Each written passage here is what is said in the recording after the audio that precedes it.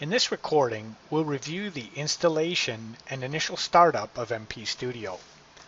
After you have downloaded the bits from our website, be sure to read the installation guide before beginning. You'll want to have your purchase license or evaluation license handy, and we'll paste that into the installation directory after installing the bits. This is a combined installer of MP Studio and MP Author. First, we'll install MP Studio, followed by the installation of MP Author.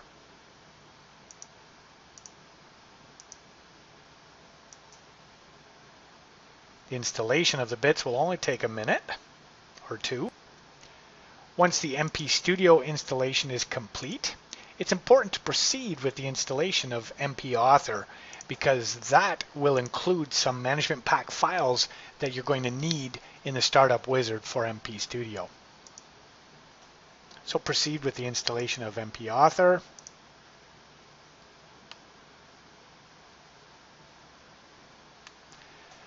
Once that's complete, we'll need to copy the license file into the installation directory.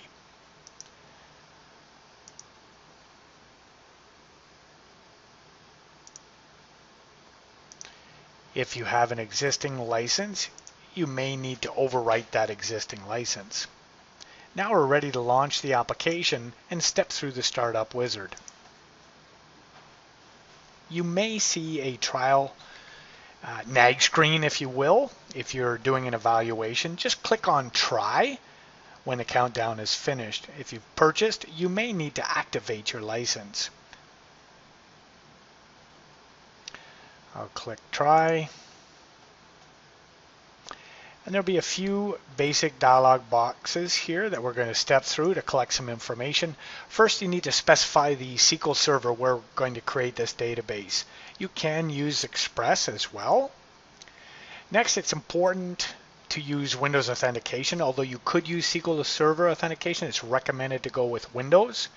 And then be sure to specify the database name. Now this is a default, which is fine, but if you've got multiple users, any subsequent users who run the startup wizard need to make sure they're specifying the same server and the same database name.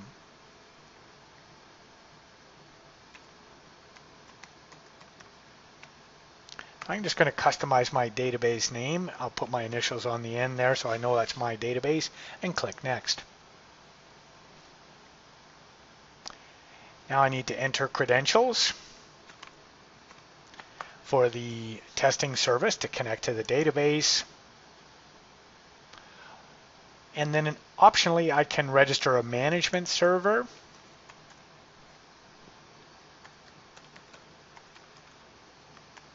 This is recommended simply so you can see what it's like to have a management group registered in MP Studio.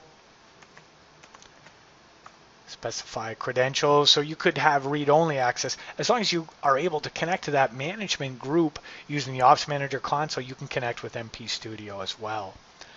So here you need to specify location that the installation can find the source management packs.